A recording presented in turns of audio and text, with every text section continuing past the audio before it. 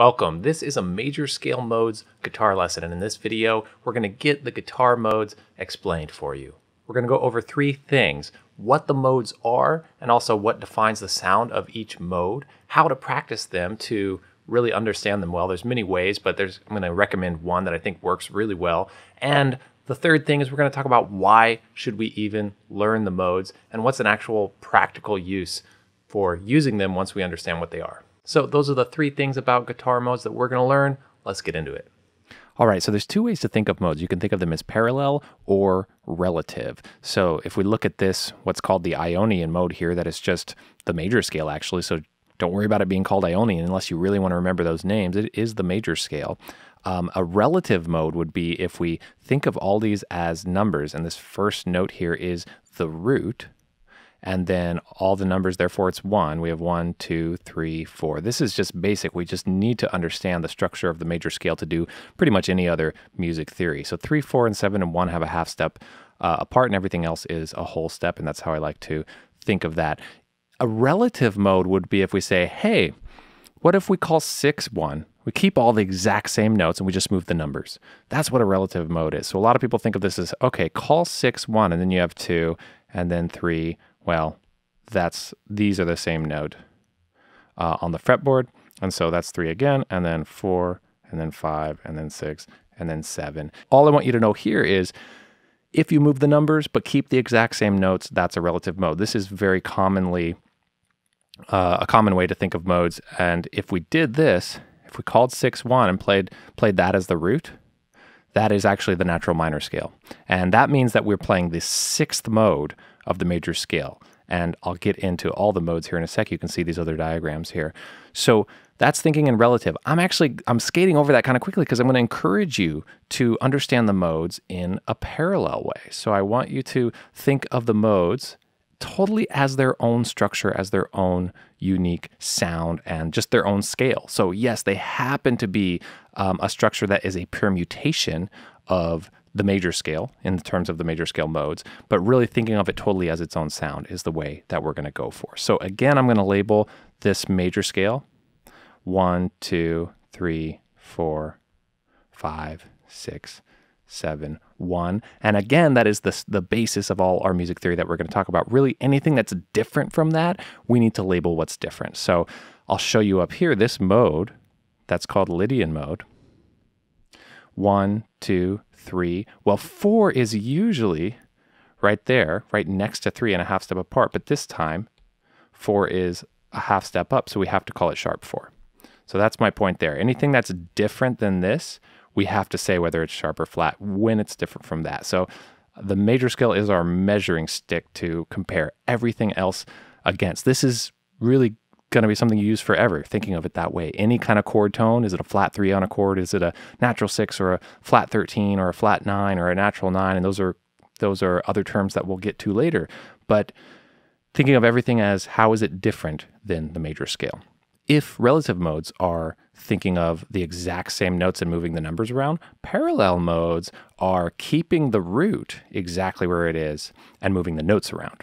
So you're keeping the root as, this note happens to be F on the guitar, and I'm showing them all off of the same note and changing the numbers. So the Lydian mode here, which I'm also labeling, I'm telling you it's the fourth mode of the major scale, that has a sharp 4, and that's how it's different from the major scale, and that's the only thing that is different. So we're thinking of Lydian as its own sound, and the defining note is the sharp 4. And we will circle that. As far as it being the fourth mode, what that means in the relative scale is that if you take 4 of the major scale and you call it 1, and then you number everything accordingly, look what happens. You can see what's going on right here. 1, 2, 3. Well, 3 and 4 in a major scale are supposed to be next to each other, but that 4 is actually up a half step, and we have to call it sharp 4 and 5. So you see, oh, if you call 4 1, it creates this. It creates that structure. And then that structure, I just simply moved over to starting on this first fret so we can see it as parallel. So from now on, I'm just mostly going to be talking about parallel. And you'll understand that if you see like down here, it says fifth mode of the major scale. That just means if you call 5 1 and make all the numbers from there, it's going to be this same structure. But I'm encouraging you to think of it on its own. What does Mixolydian mean on its own? What does that scale mean on its own? You can still know that it's the fifth mode of the major scale, but I want you to hear it as its own sound. And that's where the usefulness is going to come from, because a big question is, well, if it's all the same notes, if you call 6-1 and change all the numbers around, but you have the same notes, that makes the minor scale. Well, why are they actually different? It's how you treat them. It's treating something as the root, and it being the root and having a more prominent sound, that really makes it the mode. So just like we have this one difference between the major scale and the Lydian scale, we're going to have just one note being 1/2 step difference for the next one as well, for Mixolydian. 1, 2, 3, 4. All good. Everything is the same as major, same as major. Oh, 7 is down 1/2 step. We have to say that that is flat 7. And that's 1 again. All right, so that is the defining characteristic sound of Mixolydian. And here we see the 7 is 1/2 step down. So what I'm doing here is I'm linking the Lydian mode being one note, 1/2 step difference from the major, and I'm linking the Mixolydian mode as being one note, 1/2 step from the major. So starting with major and knowing that, oh, sharp 4 makes a certain sound, makes Lydian, and oh, changing it to flat 7 makes a certain sound. And again, whether you have the labels memorized or not really matters less than, oh, there's a scale type that has a sharp 4. Know what the sound is. A lot of people know the names and even know the structure, but I want you to see it on the fretboard and understand how to play that structure and know the sound of it. So we said if you call 6-1 and change all the numbers around, you get natural minor. Well, that natural minor structure will be what I have written out down here. So this is Aeolian.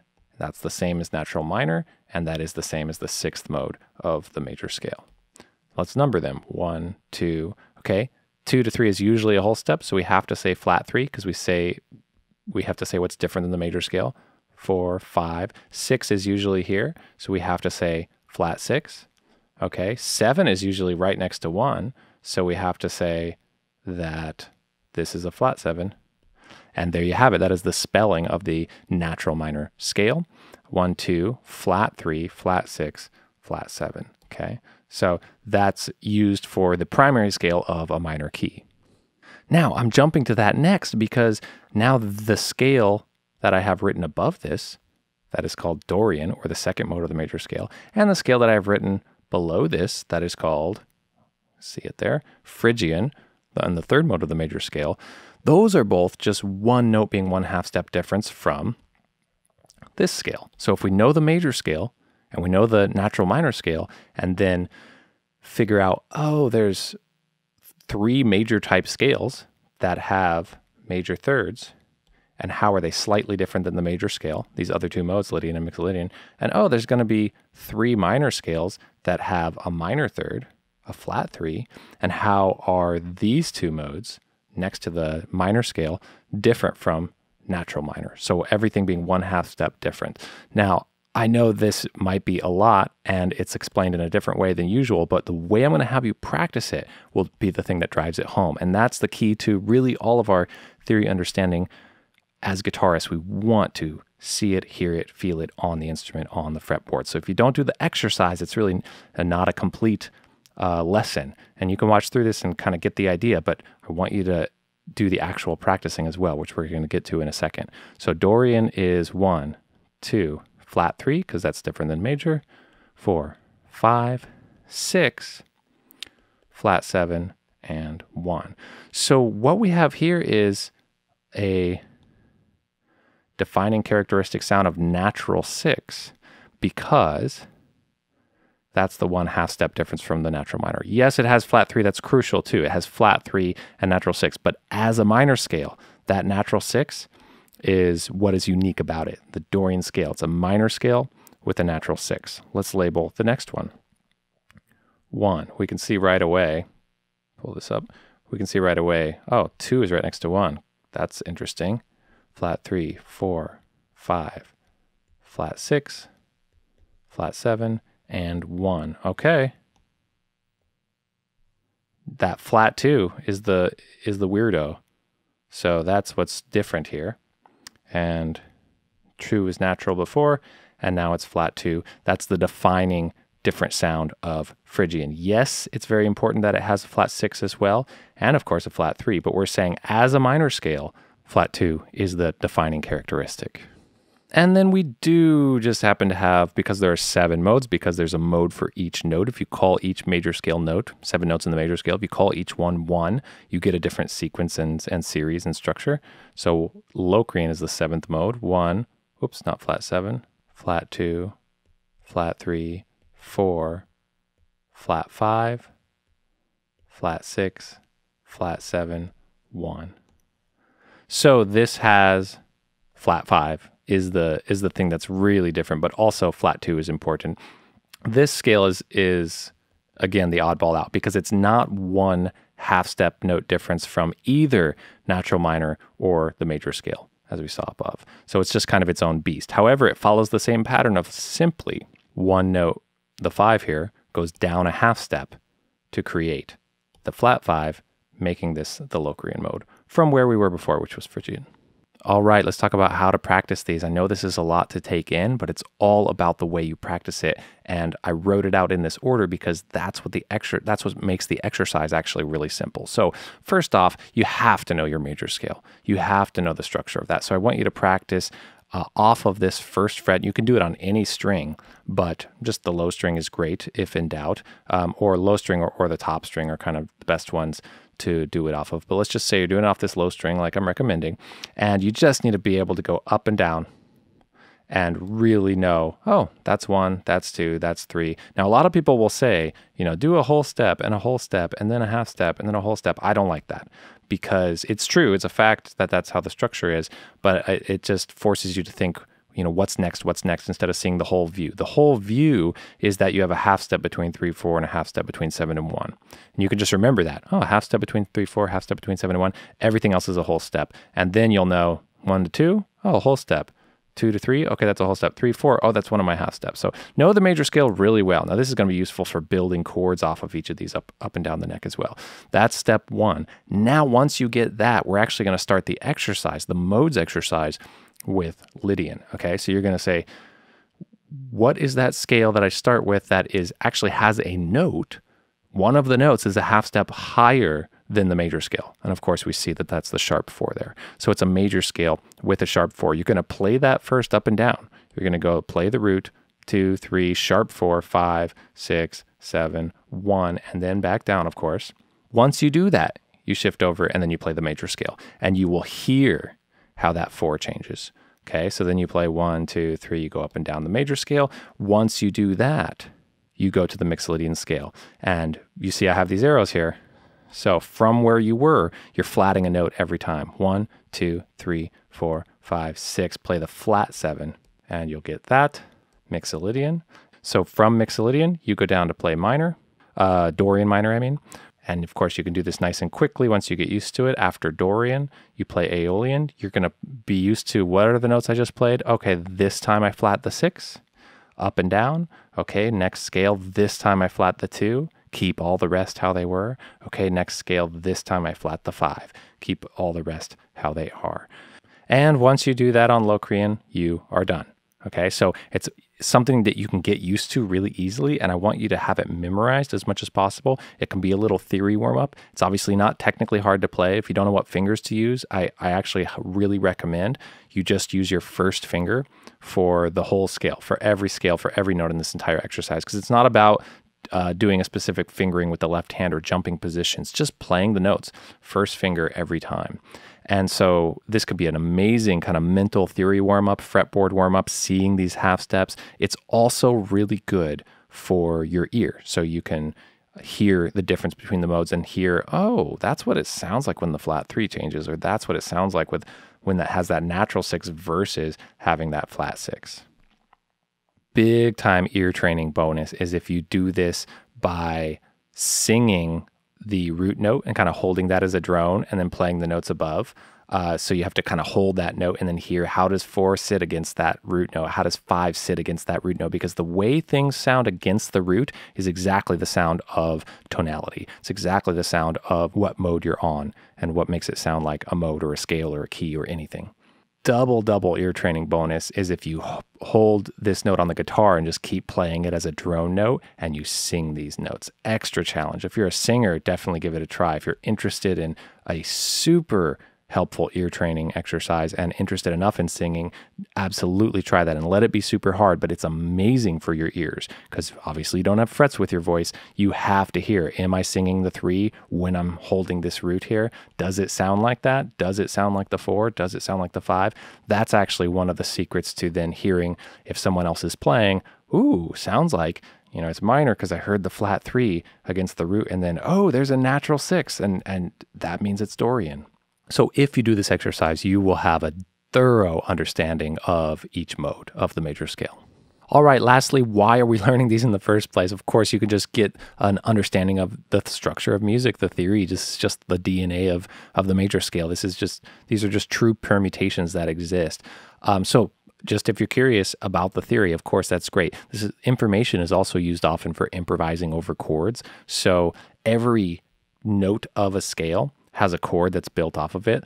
Off the 1 of the scale is a 1 chord, off the 2 is a 2 chord, 3 chord, 4 chord. If you add notes to each of those scale notes, you get a chord. So therefore, there's 7 notes in the scale, and then there's 7 chords that can be built off of it as well. When you see Roman numerals written, that means that it's indicating the chord. So off the 4 is a 4 chord, off the 5 is a 5 chord, off the 6 is a 6 chord, etc.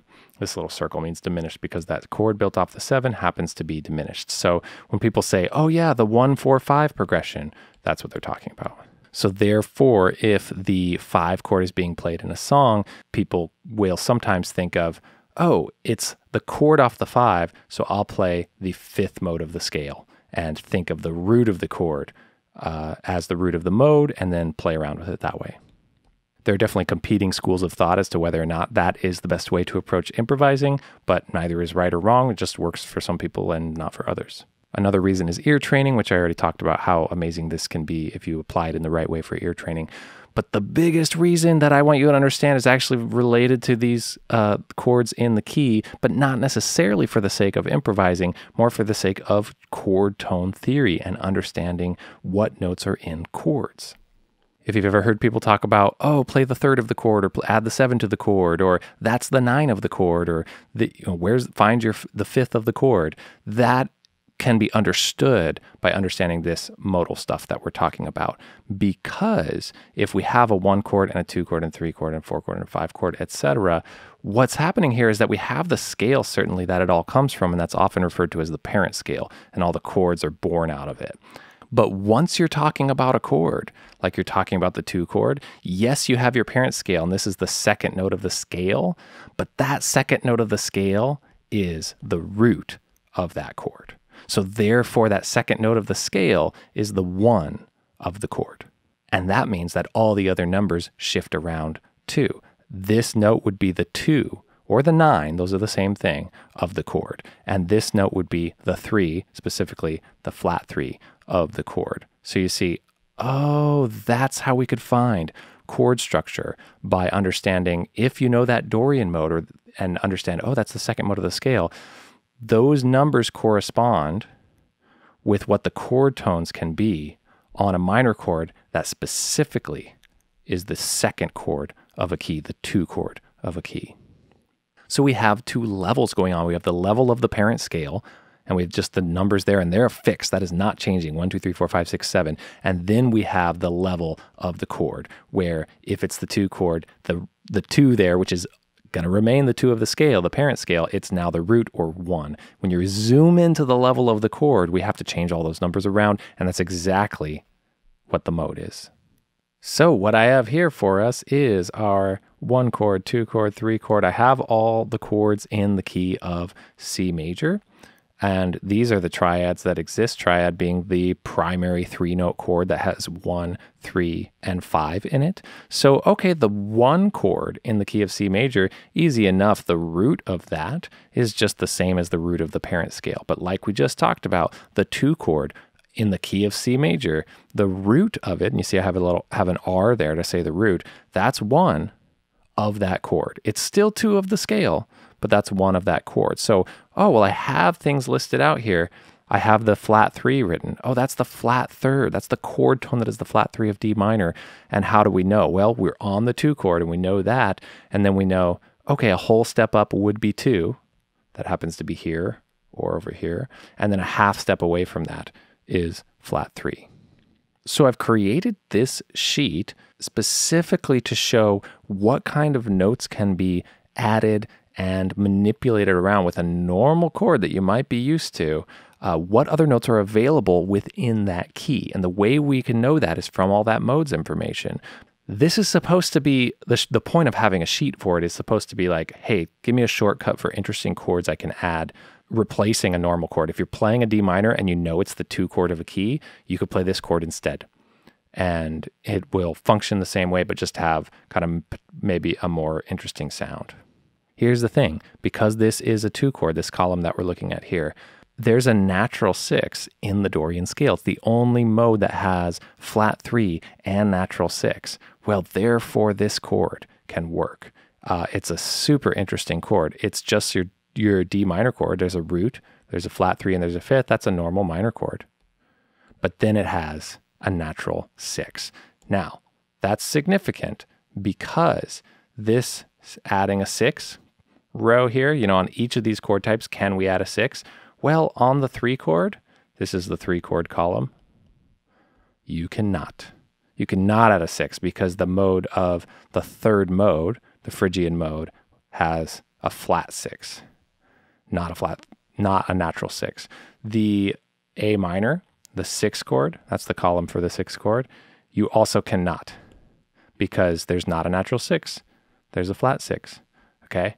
Same with the final chord, there's a flat 6. So you can't, when I say, can you add a 6 over here? That's kind of what this row is.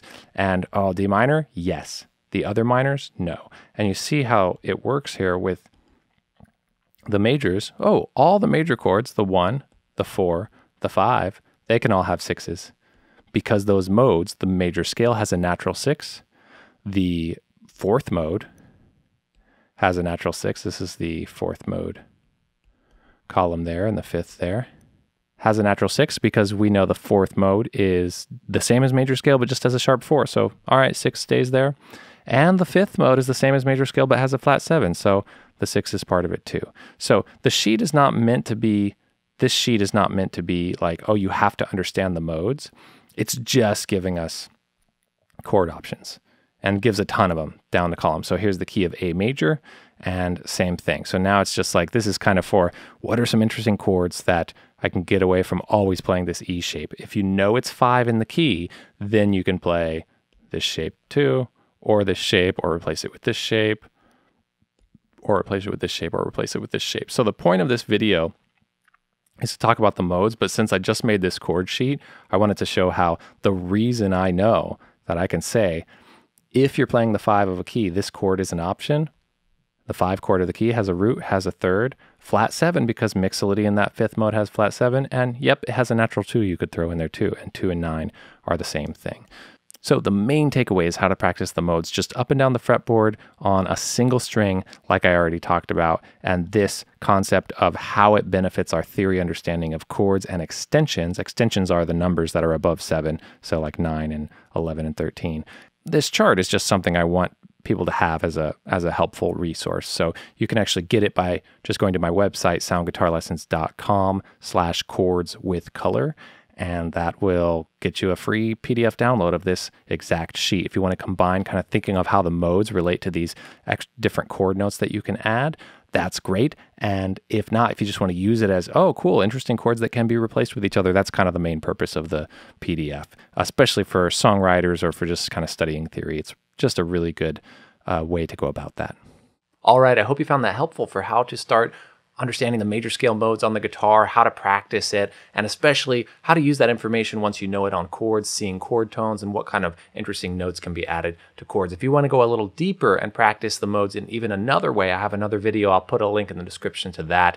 That's on how to practice the modes in a way that's a little more related to improvising with them over appropriate chords. Again, if you want that free download of the Chords with Color sheet, just go to soundguitarlessons.com/chords with color, and I'll see you next time. Thanks so much.